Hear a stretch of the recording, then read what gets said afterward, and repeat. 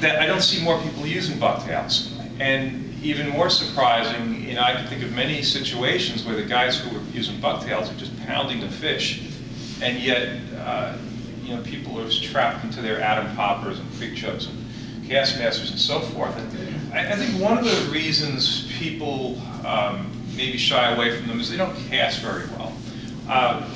You could probably throw a bucktail maybe half the distance as you could one of these nice aerodynamic plugs like these big pencil poppers and so forth.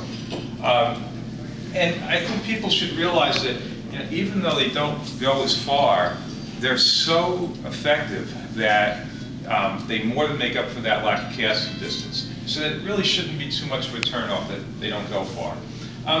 The other thing I think happens is people get a first bad experience with them, especially if they're fishing rocky areas. They probably go too heavy, they get hung up, and then they're like, I don't want to use this.